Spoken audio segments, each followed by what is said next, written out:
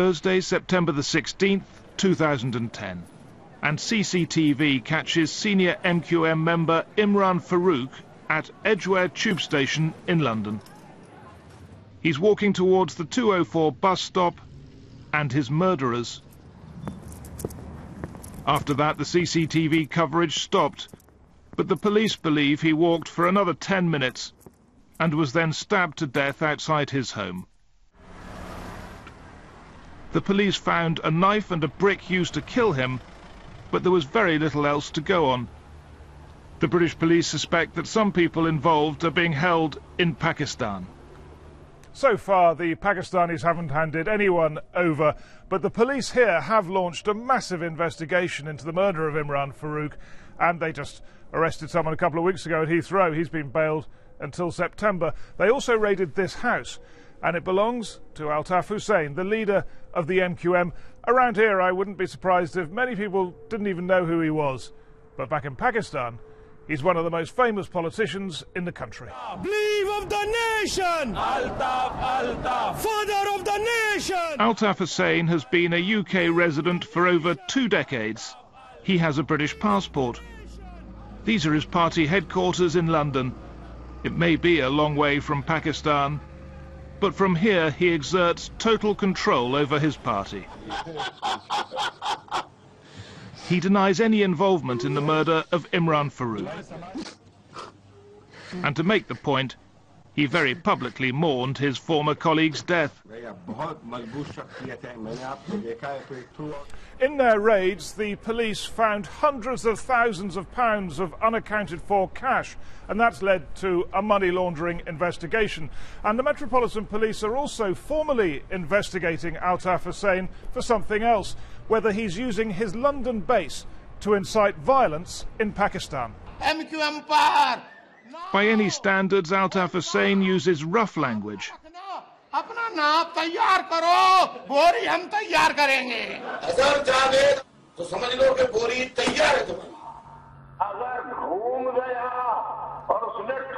The police are now looking at clips like these and trying to assess whether they breach the law.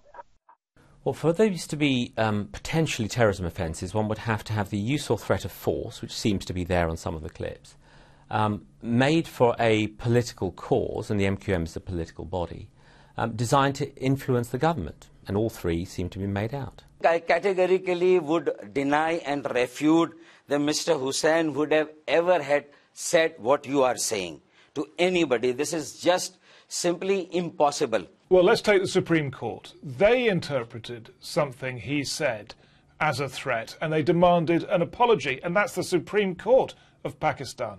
If something that may have come as a result of a kind of some emotional outburst or gesture that may have come, so then we are open to criticism also, we are open to correction also. Life in Karachi is dangerous. After the recent elections, a well-known political and social campaigner in the city was shot dead outside her home. Over the years, I've heard stories of how the police simply kill suspected MQM militants on the streets, meaning the MQM wants revenge. Only one former party member agreed to talk to us. He says the MQM have killed people in Karachi. You know, I cannot count, but hundreds of people. Hundreds? Yes, hundreds of people were killed. So what did you think of those young men in your district who were, you say, killing people in the name of the MQM? I always try to convince them. It's not nice way. What you are doing, who is going to give you the order? They directly say we got an order from the London. Here, a senior British diplomat pays Altaf Hussain a visit in North London. Normal diplomatic activity, says the Foreign Office. The MQM says the Home Office issue them with visas whenever they need them, almost without exception. So why does the government deal with a party which UK officials privately concede uses violence to achieve its goals? This letter may help answer that. Written by Altaf Hussain, it arrived in number 10 within weeks of 9/11.